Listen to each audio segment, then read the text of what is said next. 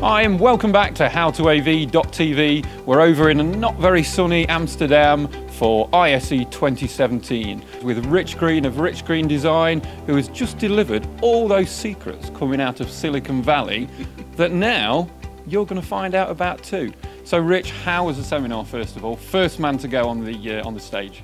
It was awesome, awesome. We had standing room only. It was a sellout crowd. I'm very excited about sharing my discoveries from Silicon Valley with our group here. What's big in Silicon Valley right now? Where's the big money? Where's the talent being absorbed? It's all about artificial intelligence. It's about virtual reality. In a sense, those are the two end games of technology and of our industry.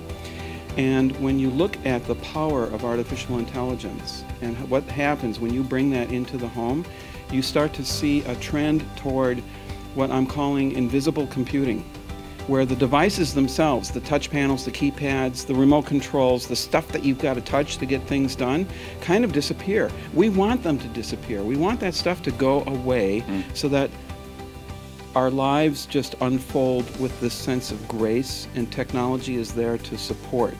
So there are developments in what are called anticipatory algorithms and predictive analytics, and those are enabled by companies like Amazon and Google and Apple, who are watching you. So there's a surveillance economy that's powered by big data and artificial intelligence that kind of looks at the context of your life, and then it anticipates your needs, so the lights come on when you want them to come on, you don't have to press a button, and so on.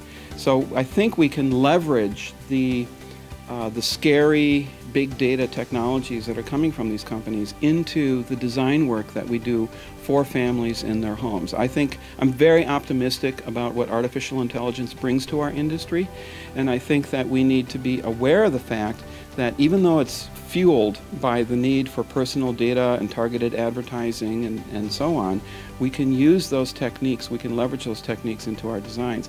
I'm a big fan of Amazon Echo with the Alexa. I'm a big fan of Google Home. And I'm a big fan of what's coming from NVIDIA. Jensen Huang, the founder of NVIDIA, did the big keynote at CES this year. And NVIDIA is launching through their little 4K streaming box, it's called the Shield. That becomes a smart home hub. And it's going to communicate with little spheres, they look like tennis balls, called the Spot. And you just plug it into a power outlet. It's a far-field beam-forming microphone that creates a Wi-Fi mesh network. You put these little microphones, plug them into outlets all over the house, the whole house becomes an Amazon Alexa, right? You just walk around. Now his ties into Google Assistant. It's the first Google Assistant to work on non-Google hardware. This is a big deal. We need to embrace these technologies. Are we going to make money selling NVIDIA Shields and Spots? No. You're going to make 30 cents. Who cares? The point is you leverage this technology into a gracious design for families to enhance their lives, to help them get the job done. And I think that's important, Rich. So it's coming, it's already here and it's coming more, and we need to start leveraging it. What are the skills, or what do we need to consider for the future then, as an integrator, as a home designer? What have we got to start doing as integrators to make sure that we're ready and that we're benefiting from it? Absolutely. That's the question. That's how do we do this? I think the key is design. I like to say that design is CEDIA's middle name, custom design, Custom Electronic Design and Installation Association. Design is the most important thing that we do. And what is design? Design is getting into the mind and the feeling, to empathize with the families that we serve. We need to become more like anthropologists than technologists. Once you cross that chasm, once you get into that realm of you're really taking care of people by understanding them, then you can apply technology, you can apply all manner of technical improvements right to their home. But it's not about the hardware anymore. It's about how you integrate these with these families' lives. So I think the most important thing we do is develop our design skills, and we're doing that at this show with our design thinking workshop. Indeed. And what about for the commercial market? How is this going to get applied to commercial and to professional installations, do you think? Oh, commercial is hugely a huge opportunity. I do commercial work as well, mostly boardrooms, presentation systems, video conferencing systems. So I just finished my first hands-free huddle room. I'm very proud of this in Palo Alto, where you walk into the room knows that you're there, the display wakes up, it defaults to the Apple TV, so you can do an AirPlay display mirror to the TV. The moment you plug in your laptop with video sensing, it switches the input for you, and the moment you plug in a USB cable, it switches on the video conferencing system and you're doing a Skype session. You haven't touched a single button. There's no keypad or touch panel in this huddle room. And I think that's where technology is going. You want invisible design. Things just happen naturally, unfold naturally as they should.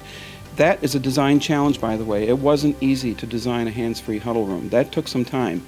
It was expensive. I had to do some research. I had to get products. I got deep into the silicon level of the manufacturer I was working with because we were discovering things they didn't even know their product could do, right? So it's important work. We have to be mindful that we have to pay attention to the subtleties of the electronics behind it so that it just works seamlessly for the client. So I think there's huge opportunities for huddle rooms, for socialization at the commercial level, and to take technology, make it invisible, make it recede into the background so things just happen naturally. That's where the future's at. What about the show this year? Are there any things that you're looking forward to taking a look at, Rich? Absolutely. I'm looking for virtual reality. I'm looking for head-mounted displays. But the most intriguing thing to me, and I think we're going to see some of this out on the show floor here, is room-scale virtual reality. Once you can take the head-mounted display off, you get into these special rooms. That's where we come in. That's the next $1 million room. Okay, so what's the technology that's going to get rid of those headsets then and make sure that VR still works? Video wallpaper. LG showed video wallpaper at CES this year. The Sony Cledis, C-L-E-D-I-S, the 32 feet by 9 feet, 8K by 2K display that they had was phenomenal. Like HDR quality video, you can put that into a room. Every surface of the room, every wall, the ceiling, the floor can be that kind of video. Once you do that, with motion, position, and head tracking, and voice and natural user interface, gesturing and pointing, you start to interact with the room in a virtual space. It's a holodeck. How far is the holodeck, like from Star Trek? I think it's, at the scale of what you see at a show like this, it's within 5 years. What we can deploy at a reasonable cost in a customer's home or office, 5 to 10 years. They're going to be $1 million rooms. They're going to be phenomenal. We're going to see that stuff. We're going to see the pieces of room-scale virtual reality at this show. Probably the first time we've been able to see these parts come together. I'm very, very excited. This replaces, to a large extent, home theater. The passive viewing experience becomes a stand-up-and-fight interactive experience within the room. And it works not just for entertainment and gaming, but it's training, it's education, it's kids floating down the Nile River 6,000 years ago. There's a depth to the education component of this that we've barely scratched the surface of. And I know there's going to be a lot of education tech down here. I want to see how they're embracing virtual reality for training kids, for helping kids understand that there's a bigger world. If you're at the show, make sure that you catch all of that CEDIA training that you possibly can. It is invaluable. Rich, great to see you. Thank you for your time. Join us again soon at HowToAV.tv.